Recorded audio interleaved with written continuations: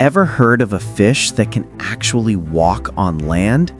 Stick with me till the end because this creature will blow your mind. Before we go on, hit that like button and subscribe if you love wild, unbelievable facts. Meet the mud skipper. Yes, a real fish that spends most of its life outside the water. It uses its strong fins like little arms, pulling itself across mud and sand just like a tiny amphibious explorer.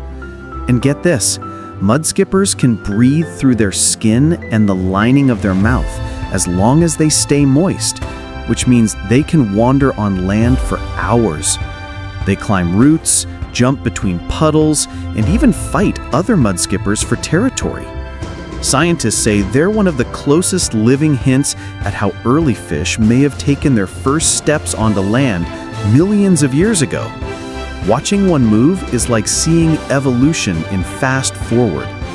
If this blew your mind, make sure to like and subscribe for more crazy facts.